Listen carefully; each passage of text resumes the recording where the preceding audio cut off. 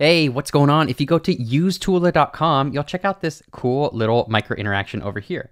I'm going to zoom in. I'm calling this a magnetic tooltip.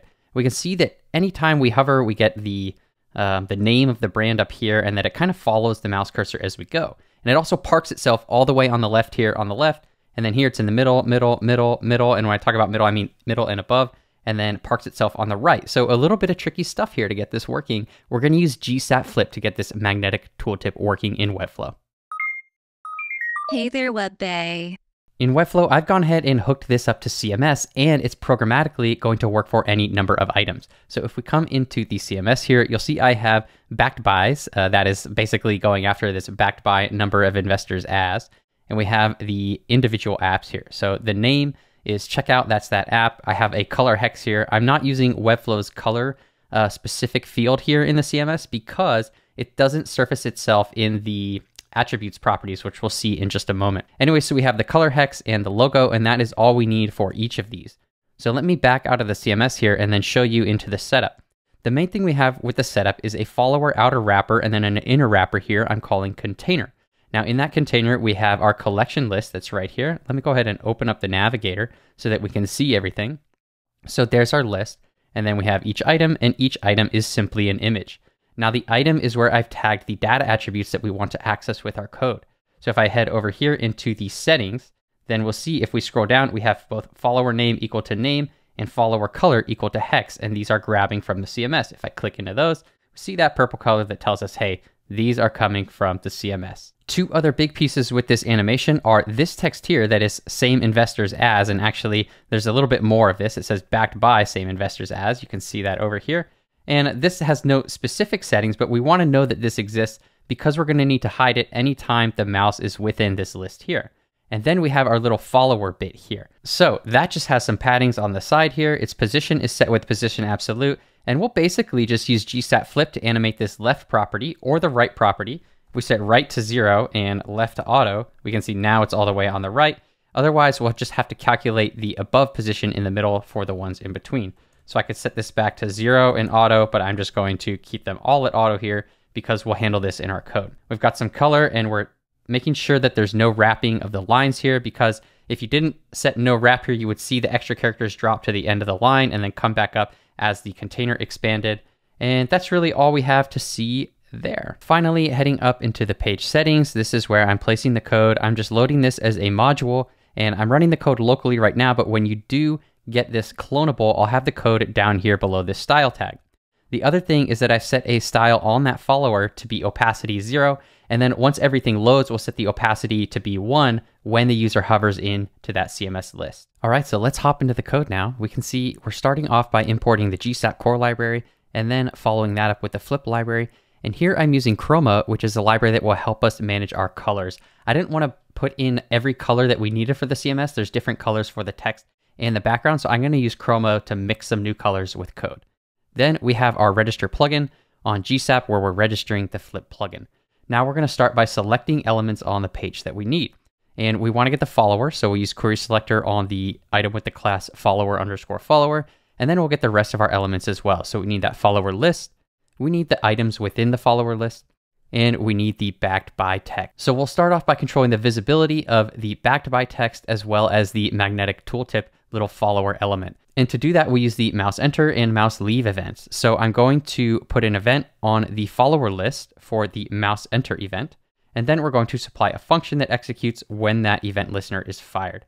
And so what we want to do is we just want to use gsap.to to set the auto alpha, or in this case, the opacity and the visibility of the backed by text to 0. And we want to set the follower auto alpha to 1. Next, we'll add our mouseleave event. So when the mouse leaves the follower list, then we will execute the function supplied right here.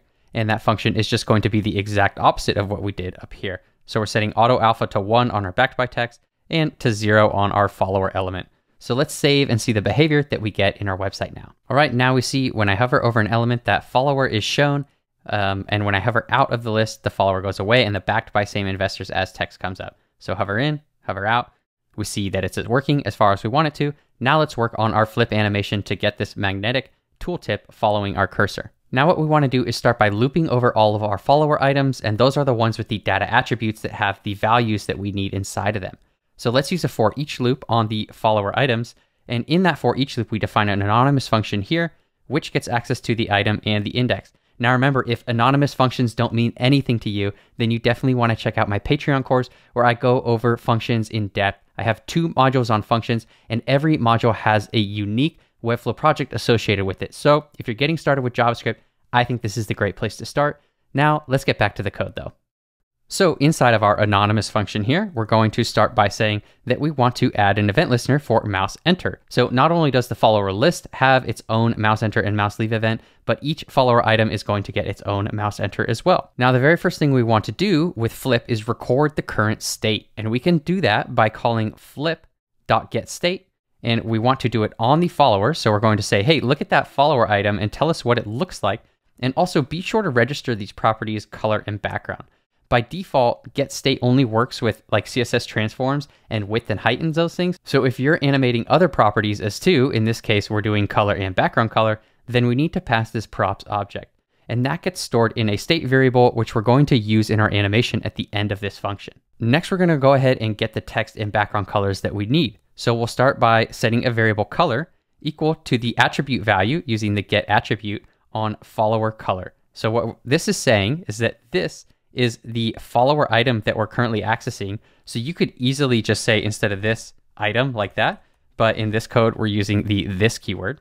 So we're going to get the attribute on the item and we're going to get that follower color. Remember, we looked at that in the Webflow project, and that's being stored in this color value. And remember, this is a hex color string that we defined in the CMS. So next we have the background color. And here we're going to use that third-party library Chroma.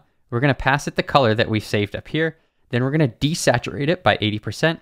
And then we're going to mix in 70% white. And this is for that nice faded kind of desaturated background color that we have. Next, we want to update the text that's in the little follower element. And what we're going to do is just set the text content on follower to the get attribute value on our follower name. Again, here we're accessing that CMS value that's stored as an attribute on the item. Next, we'll make sure to actually set the colors that we defined up here. So we're going to use gsap.set, pass in our follower item, and then tell it that we want to update the color and the background color using this JavaScript object right here. Now, next, we're going to define the meat and potatoes of our logic here. So let's set up a JavaScript conditional here, which are some if-else statements. Now, what we want to do is check if the index is equal to 0, or in other words, if we're looking at the very first item, again, that's this item that's in follower items, then we want to run some specific code. This one, we want to park that follower, the magnetic follower, all the way on the left so that the left edge aligns. Then we want to check if the index is actually equal to follower items.length -1,